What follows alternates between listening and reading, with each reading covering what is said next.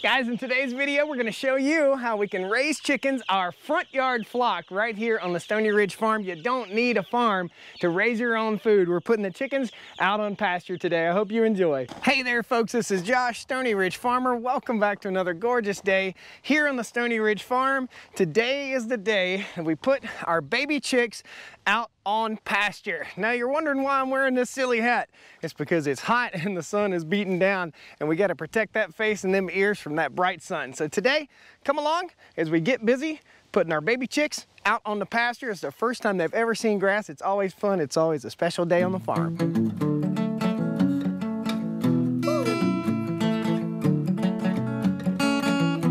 Stoney Ridge farm, Stoney Ridge, Stoney Ridge farm.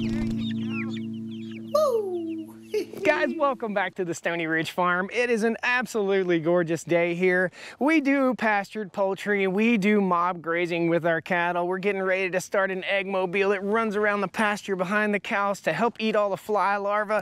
Please subscribe to the channel. I'd love to have you back. Pick another video after this.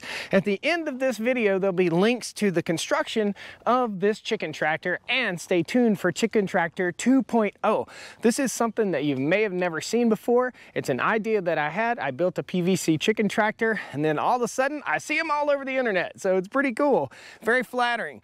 So what we're gonna be doing is we're hooking up to the Honda Pioneer and we're pulling this down. This is a storage area that I store a few pieces of equipment right here. So we've had it stored up here. The coop caught the wind and blew over the fence and landed and cracked a little something on it, some of the PVC pipes. So we've got a little bit of a repair to do. Shouldn't be too bad. Very simple repair. We're gonna tow this down, pull it out in the very front yard.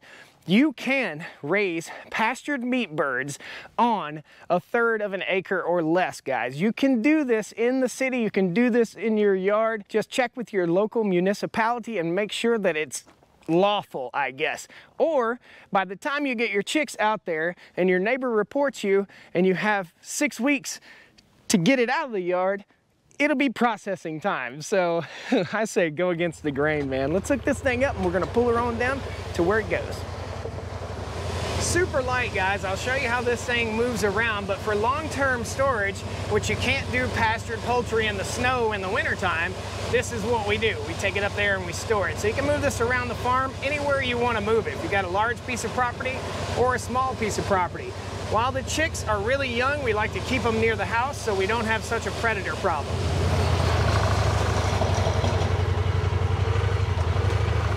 Nice, that's home. They will move every single day, block to block to block, sometimes twice a day, all through the front yard right here. This is how we pasture poultry. We don't have to go out 50 miles from the farm. It doesn't stink. It feeds the yard. It's awesome, guys. So every day when we get ready to move the chicks, we simply grab this little rope handle that I've made and I just pull, and it pulls super easy. We can probably do it with 3 fingers here, just like that. Just slides and glides right along. I get a lot of comments about this and I get a lot of questions. Hey man, why don't you put some wheels on that? Well, what are wheels gonna do out here on wet ground? They're gonna be plow points, okay? This stuff slides. It just slips and slides right along the ground. Now, we talk about the height. The height of this wire is 2 feet. So we've got about, well, more than 2 feet. So we've got almost 2.5 feet of clearance from the ground to the rooftop. Does that make the birds hot? No, it doesn't make the birds hot because it's open all the way around, guys. They're protected from the weather, they're protected from the rain, and it doesn't roast them. We use a silver tin called Galvalume. The Galvalume is something that reflects heat. So dark colors absorb heat, bright colors reflect heat. So Galvalume helps to keep the birds cool also. Now, if it's 110 degrees and you come out here, will those birds be panting? Absolutely. Will you be sweating? Absolutely. That's nature's way of cooling you off. If you've got a cat or a dog, it pants when it gets hot, and so do chickens. So don't be surprised if you see that. That's what we have here. These chicks are from Murray McMurray Hatchery. The white leghorns will not stay in here. The Cornish cross meat birds will stay in here for about 6 to 8 more weeks before they are processed for food for us here on the farm. The white leghorns will go into a new coop design that I'm coming up with that is a mobile coop on a wagon. And that wagon will be pulled throughout the farm to follow behind the cows so that they can scratch through the manure, eat all the worms, eat all the larvae, and make delicious farm fresh grass-fed eggs. Awesome. Let's start getting baby chicks. Oh, nature boy, here we go. Guys, what are these? Tell me what they are in the comments. If you guess right, you'll be entered to win a Stoney Ridge Farmer hat. Tell me what those are. We're putting them in the bushes over here. There's something that are important. Folks, we gotta move pretty quick. These little white leghorns fly. You just put them in a bucket and let them in. Oh my goodness. These birds are getting big, too big for the brooder. There you go, guys. There you go. This is not the permanent home for all the chicks, okay? 100 of them will be leaving. There you go, guys.